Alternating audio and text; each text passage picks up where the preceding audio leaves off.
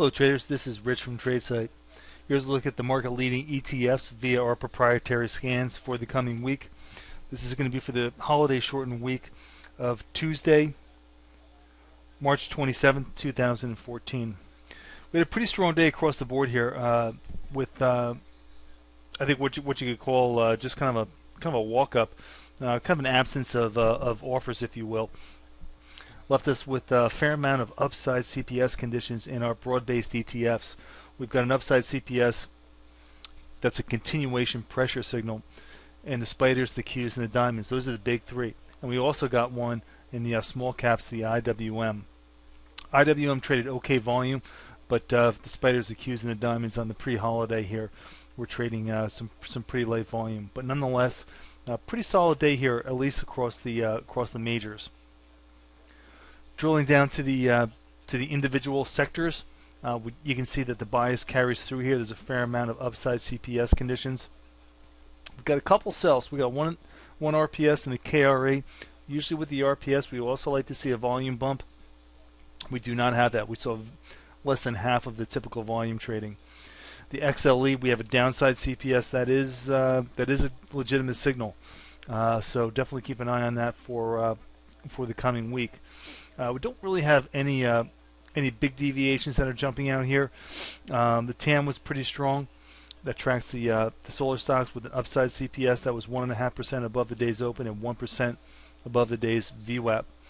Also, the XHB home builders were kind of strong today, so this kind of parlays into that a little bit.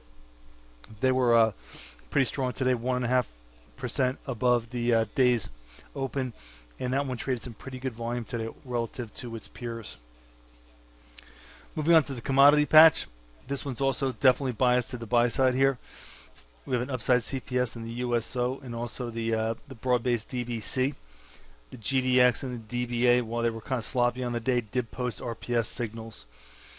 As far as the bonds go, we had a downside contra candle form on the LQD, but wasn't very decisively below the day's open. So considering that with the low volume, we could definitely just put that kind of on the margin for maybe something to watch, but maybe something we're not going to commit to right away next week.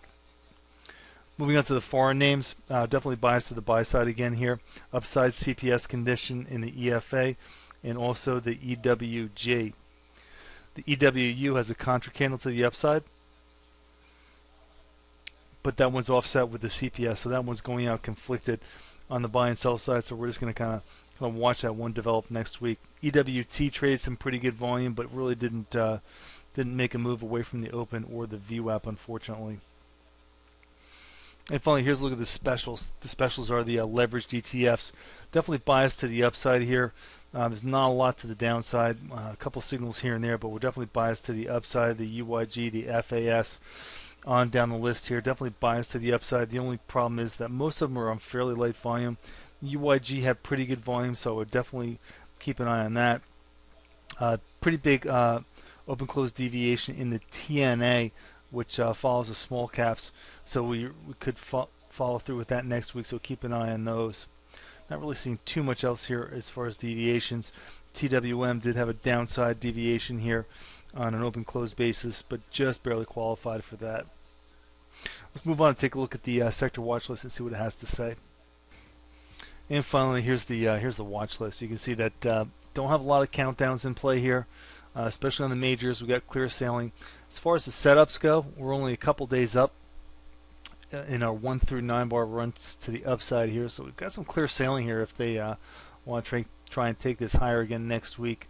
Drilling down to the individual subsectors, not a lot that's deep in the count here. The IYR is 10 bars up in the Comer, so that could definitely set up next week, and 11 bars up here in the aggressive seeker, so that could set up as well.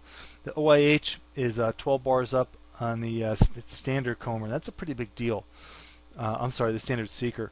So keep an eye on that next week. If that records at 13, that's going to be very notable, and especially since it's a late cycle sector, could be important for the overall market as well. So keep your eyes on that one. That's the OIH with the seeker. All right, folks. As always, thanks for listening. This has been Rich for tradesight.